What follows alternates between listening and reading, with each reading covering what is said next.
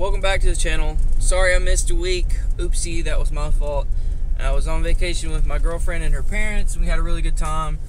Went to the beach. Also had my best friend's wedding that I had to go to, which delayed the trip a little bit. So it was just kind of a really busy time and I didn't get a video out, so I apologize for that. However, we're back today making a video, and Dad has left me with a pretty long list of things he wants me to go check on because Mom is having a stress test on her heart and he is there with her today. So we've had a lot of rain in the past week or week and a half, a little over 5 inches, and the road is flooded down here, and the ditches and stuff are up like I've showed you before.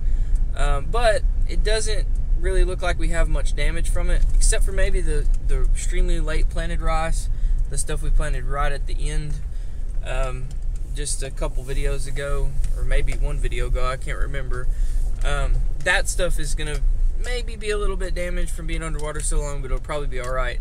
Everything else looks really beautiful, to be honest, and it's been flooded up with a lot of free water, so you can't really beat that. So anyway, I'm here at the shop. I'm about to go get on the Ranger, and then we're gonna head out and do a bunch of scouting and looking and figuring out for Dad, and I'm gonna take you along and show you what in the world is going on, and we'll go from there. So peace out. We'll see you later.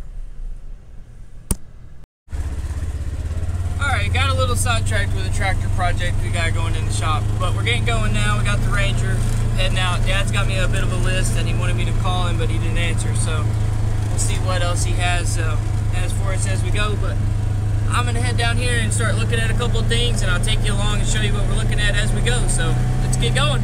Alright, we've made it to number 1 on the list.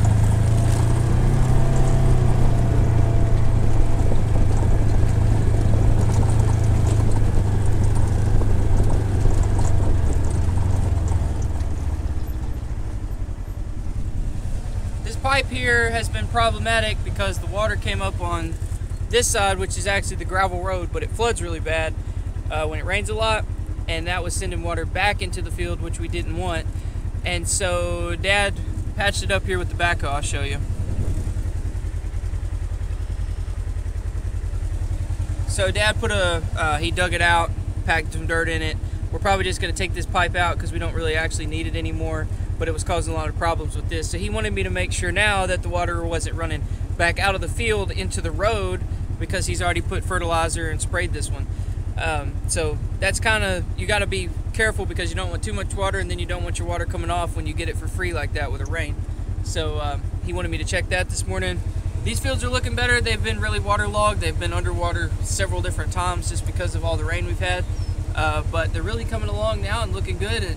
It gives me hope that pretty much the whole crop is going to look really nice. I'm going to show you some more fields as we go along that are really pretty, and then we'll get to some more things on the list.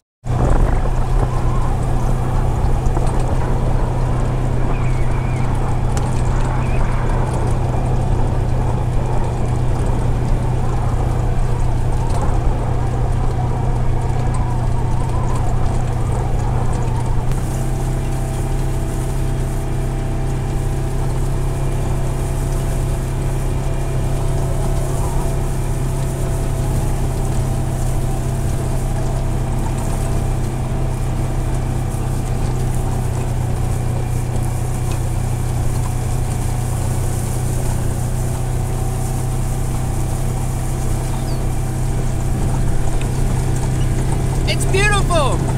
I hope something bad doesn't happen because it's so pretty out here. Alright, we made it to number 2 on the list here. I stole Dad's boots.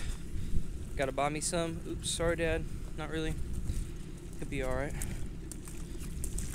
Alright, this is our next thing to check. I'm about to show you.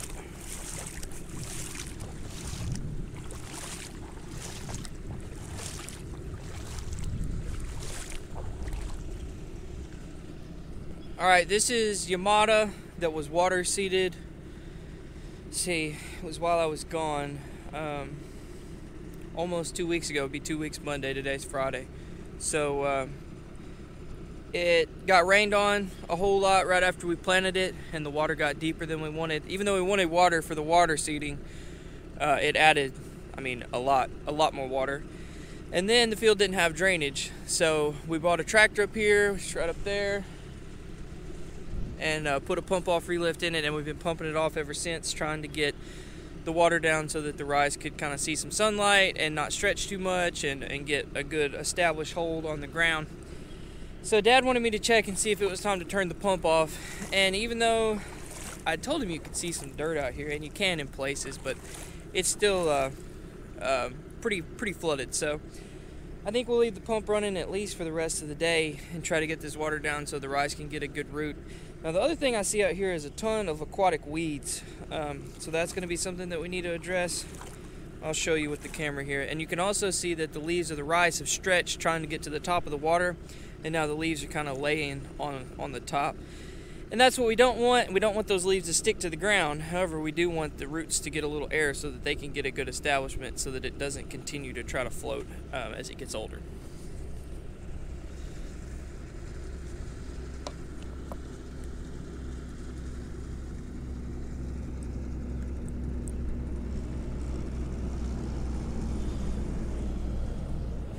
So you can see how that's, I mean, for being not quite 2 weeks old, that's too tall, and so it's getting long and spindly and trying to grow up out of the water. And that makes it weaker. See how it wants to lean? However, if we get the water down and we get these roots right here, some air and some sun, it'll establish, and this will heal up no problem. It's no real big deal. And like I said, this is Yamada Nishiki. It's sake rice, so it's also just a little different than the other stuff we're growing. So it has a little bit different tendencies, but it's looking fine. It looks good. It's going to be totally okay. But as you can see, there's a lot of other weeds and stuff in here, and so we're going to need to get that addressed pretty quick too.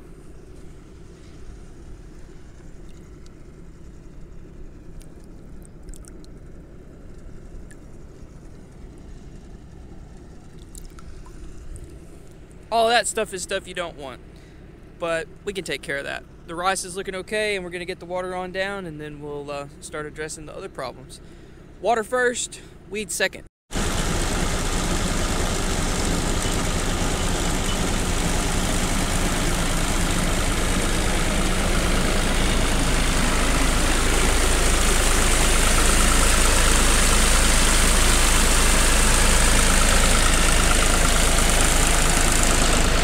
That's how we're pumping the water off of this field for now.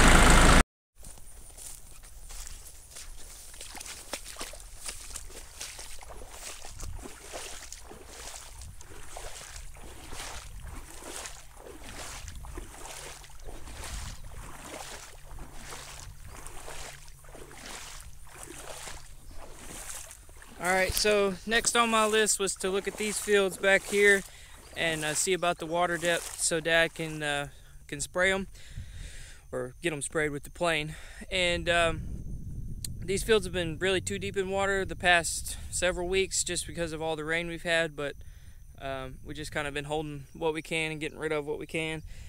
And they're still flooded pretty deep, but it looks to me like he can spray them without any trouble and without hurting anything. So I think I'm going to recommend that he does that. But that's what I'm doing, just walking around out here kind of checking the water depth and seeing what I think so that I can relay that information to Dad and he can get some chemical going.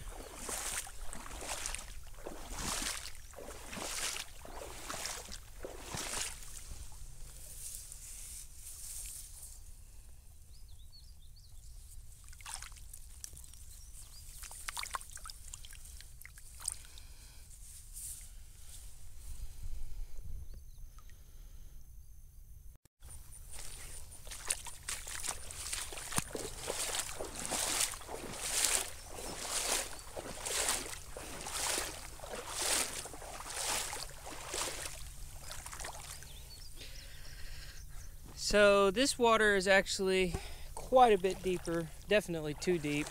You can see how far up the plant it is, or I think you can. I mean, it's right here on the plant. Well, that didn't work. It's all the way up here, which is way too much water really. So that's why it looks a little more spindly out here and thin, but it'll thicken up once we get the water down and get it fertilized and sprayed. But that's what I'm out here looking for, and it is what it is. At least these fields aren't underwater. Could be worse.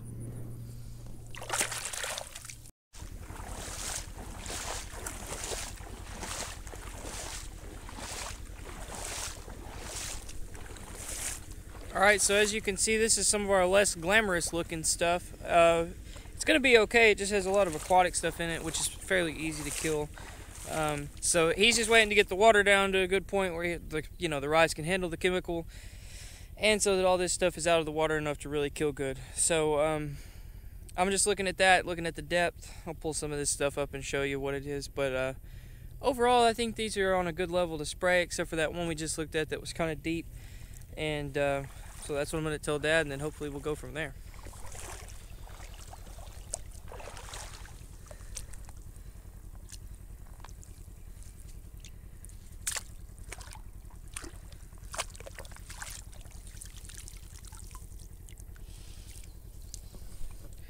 Not exactly what you want in your rice, but it's handleable.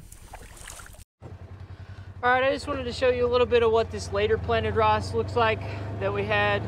We planted this more or less right before the bigger rain started coming, and it was able to come up without being underwater, so that's good. Most of the plants are there, they're up, they're just kind of beat up for being underwater for so long. So I just wanted to pan around here and show you what that looks like before we head up, and maybe take the drone up and look at some of the stuff that's really pretty that we planted first off.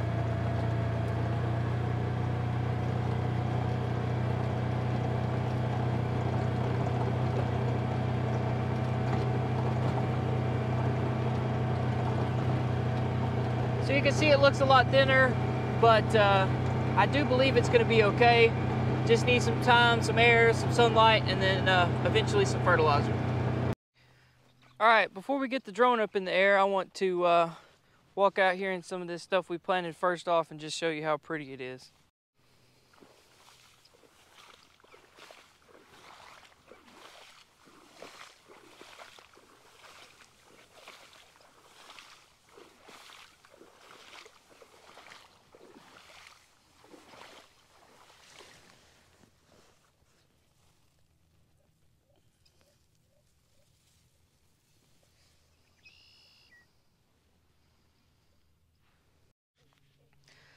Alright, it feels like just yesterday I was out here showing you how these fields were just sprouting and coming up, but look at this.